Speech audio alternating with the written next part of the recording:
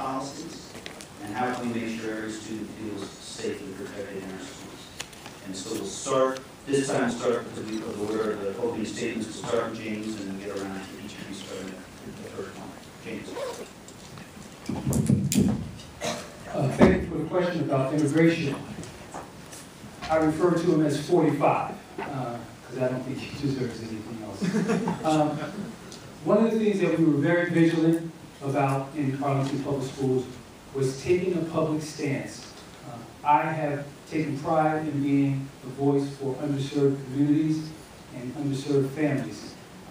And that doesn't just have to do with the color of your skin or how much money your parents make. A lot of it we're seeing is targeted at folks who aren't involved in the process, some because of their immigration status, and some because when you come to this country, this political process that we have in Arlington is foreign to a lot of folks. How active and passionate it is getting involved with the process and letting folks know what you think without fear of repercussion. I am so proud of my school board colleagues as we stood at the last meeting and took a stand together and issued a statement along with the superintendent to ensure that every family in this community knew that we stand with them, we protect them, and we would not allow them to be unfairly targeted for deportation or arrest. This is something we're on record for as a group, and this is something personally that I have stood for throughout my service in Arlington. Thank you. Thank you, James. Maura. If you don't mind, can I say Sure, absolutely. No problem. I'm glad that ATS issued the statement and the letter that they did. That's absolutely the right thing to do.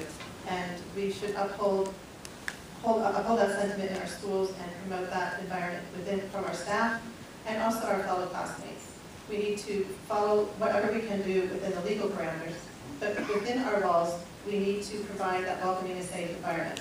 We can do that in many ways, but we have to continually communicate that to our communities and in their native languages, frequently and sincerely.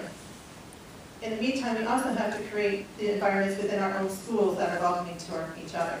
And we need to bring students of different backgrounds together more often so that they can overcome some of the social barriers and perspectives that they have that may not be so accurate, and that we can have a genuine understanding of each other and a true tolerance, not just an enforced tolerance, but a true acceptance of each other. Thank you. Go ahead. I am so concerned for our students.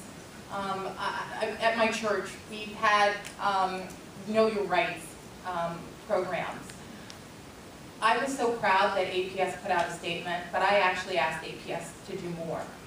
I wanted to see something that goes on more than just a website, so that our students could truly, and their parents could truly understand what their rights are.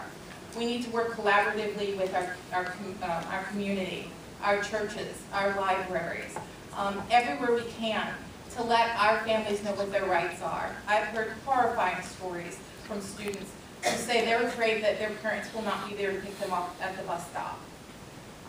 We do have to do a better job of helping these families feel safe in our community. And our schools need to play a big role, and putting a statement out is just the start. I'd like to see us do more as a community and try to figure out ways to have that message be more than just a statement.